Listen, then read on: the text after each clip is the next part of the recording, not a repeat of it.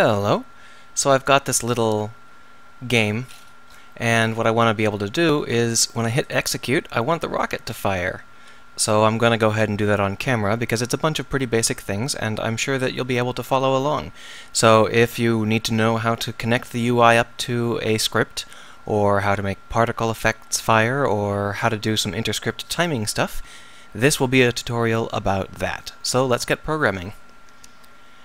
The first thing we want to do is create a new script, which we will call a rocket engine.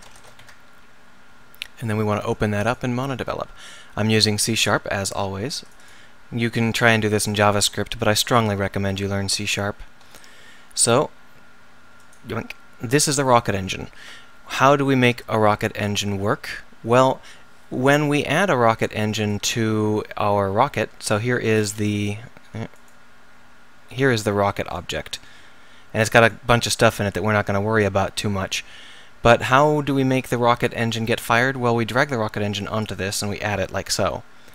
Now, when we go into this execute button, which is right here, we have a bunch of options. And down here at the bottom, it says on click. So we press plus, and it gives us this, and we can drag the rocket into that. And then we can choose rocket engine, and then we can choose anything we'd like. But the problem is we haven't built a script for it yet, so we've got to build a script. So this script here is currently on the system, but it doesn't do anything. So the first thing we need to do is we're going to be using a particle effect. So public particle effect, particle system. I can't ever remember the exact name, but that's fine. Particle system rocket exhaust. Except we're actually going to be using two, because you generally want to use two particle effects rather than just one. The reason for that is because it just looks better. So you have two slightly different particle effects, and it should work out fine. But we haven't built these particle effects, so let's go ahead and build them. Over here in our scene view, we need to add some particle effects. Now, Unity does come with some particle effects that you can add. So if you import the particle effects, it will add all of this stuff into your standard assets folder.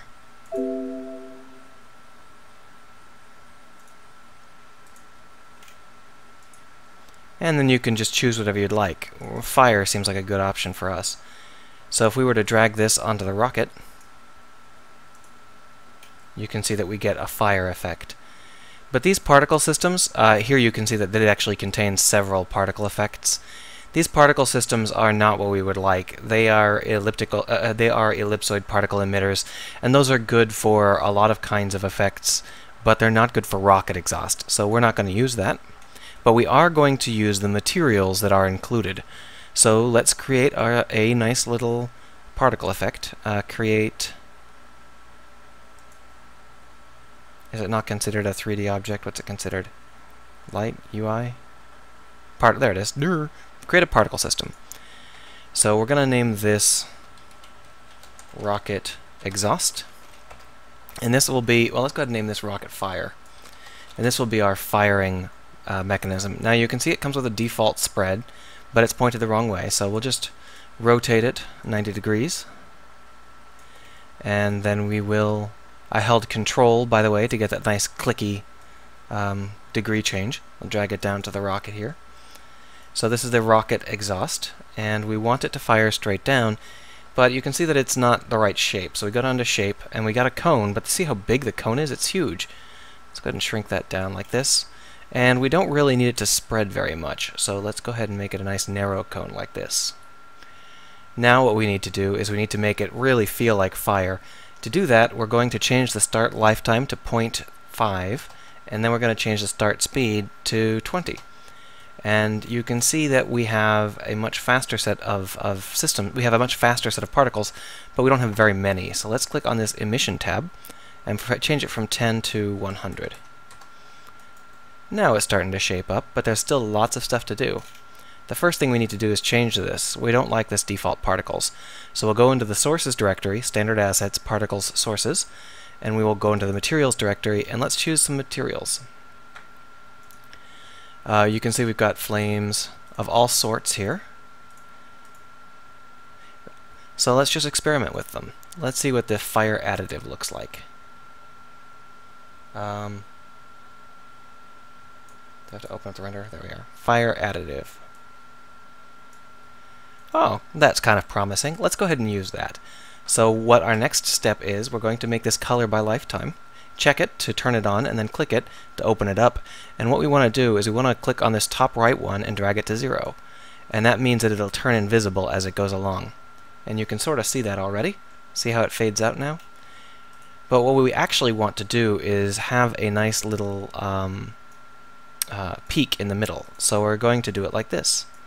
And now what happens is it peaks out. Let's go ahead and delete this there. It peaks out in the middle rather than at the end. But it's still not perfect. What we'd really like to do is have a slow gradient at the end. So we'll do that by clicking here and making this 29. Yeah, 12. And 12 is a little too low. About 70. There we go. So now we've got a good looking fire effect, but there's still a couple of things left to do. The first thing is I don't like all the particles being the same size. So over here we can click on random between two constants and change it from 1 and 1 to being 0.5 and 1.5. And that'll give us a nice chunky feel. The next thing we can do is we can actually have it shrink over time or change size over time if we would like. But we're not going to do that with the fire. For our purposes, this fire is good enough. What we want to do now is create the smoke. So we're going to duplicate the rocket fire effect and name it rocket smoke. And we obviously don't want the fire particles, we would like the smoke particles. Well, there's a lot of smoke particles to choose from as well, so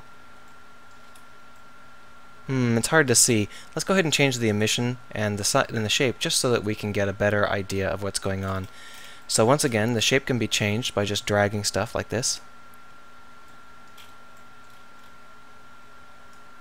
Nope, don't drag the whole thing, just drag the... There we are.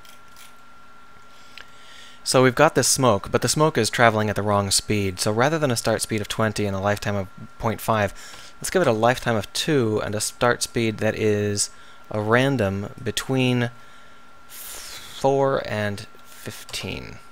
There we go. That'll give us a bit of a smoke effect. Let's make it between 4 and 10. There we are. That's like what we would like it to see. So that that particle effect actually looks pretty good. That's more or less what we would like it to be. So when we hit play, you can see that what we've got is a smoke and a fire, but the problem is that the smoke is on top of the fire and it's really blocking it out.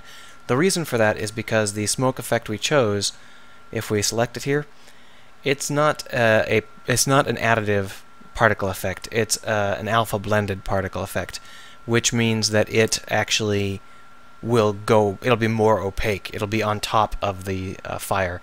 Now there's a lot of things you can do about that, but the easiest thing to do about that is to choose a smoke that is additive. And so we've got the smoke trail material that we can use instead. Let's go ahead and drag the smoke trail onto it. But unfortunately the smoke trail is this very, very vivid color, and that's because we've got a lot of particles that are being added together really aggressively. And there's a lot of things we can do about that, but the easiest way to fix that is to go into the color here, and instead of having a 255, let's only have like a 74. So we've got a peak like this. And now when we hit play, you can see that we've got this particle effect is no longer strong enough to keep up with the fire, but it doesn't interfere with the fire either. So we've got a lot of options as to exactly how we want to do this. I actually think maybe a combination of the two might be the best option. So right now we've got the smoke trail. Let's go ahead and I think that our opacity is a little bit low. Let's go ahead and change our opacity to, there we are. And here we can pump it up too to there we are. But there's some other things we want to do. Let's change the size, not size by speed, size over lifetime. So when you select this, it pops up down here, and you can change the exact size of these effects. So if we were to bring this like so, we would have a small to large. What we actually want to do is something like this.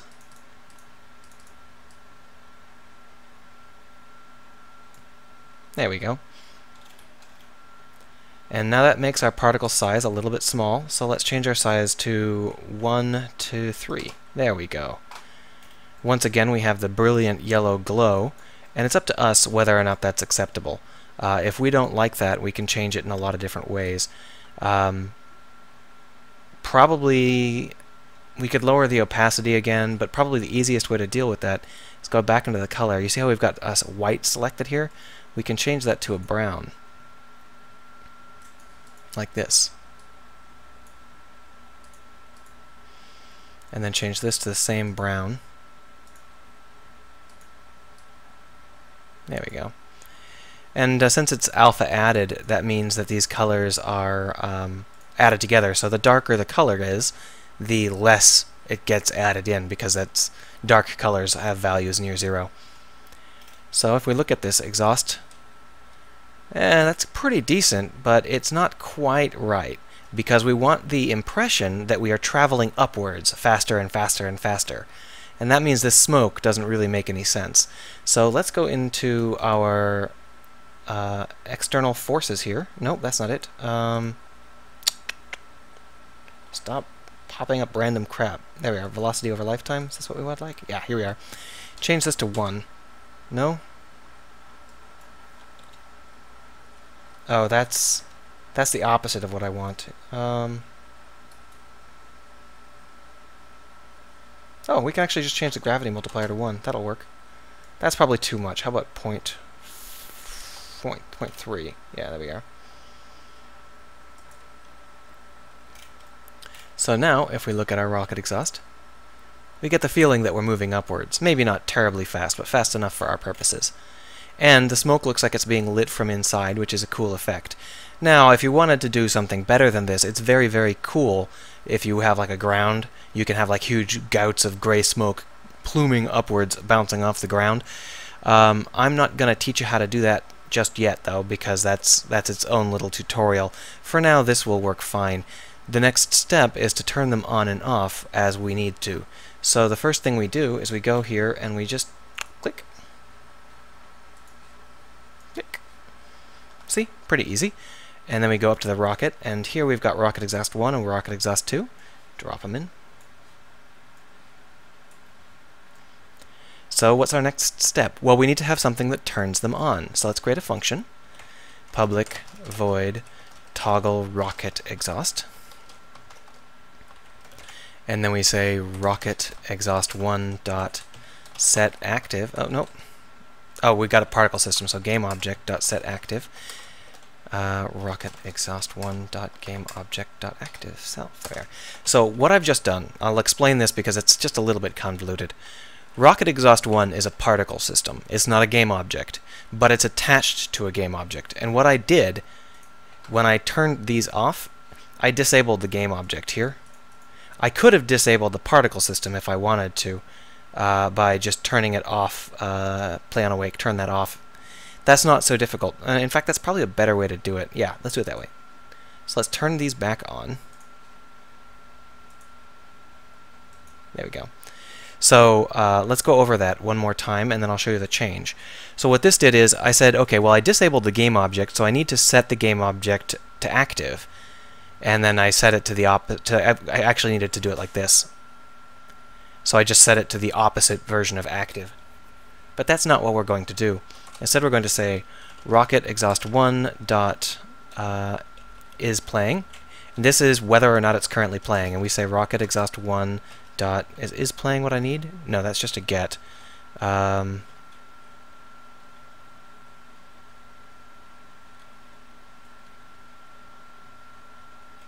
There is a play, I just don't know. It's just play. Okay. So we'll say if rocket exhaust 1 dot is playing, rocket exhaust 1 dot stop. Yeah, stop. Rocket exhaust 2 dot stop. Else rocket exhaust 1 dot play and rocket exhaust 2 dot play. So we've just said if it's playing, stop it, and if it's not playing, start it up. Pretty basic, right? That's a really easy function. Anyone can write that function. And it's much more straightforward than trying to remember that the game object was disabled or whatever. So this is a much better way to do it than the way I was going to originally do it. And now the only thing we have to do is this button.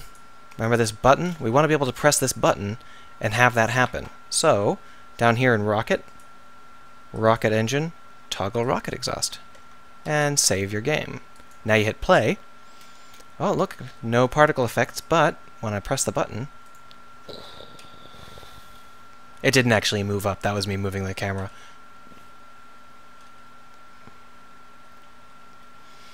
So that looks pretty good.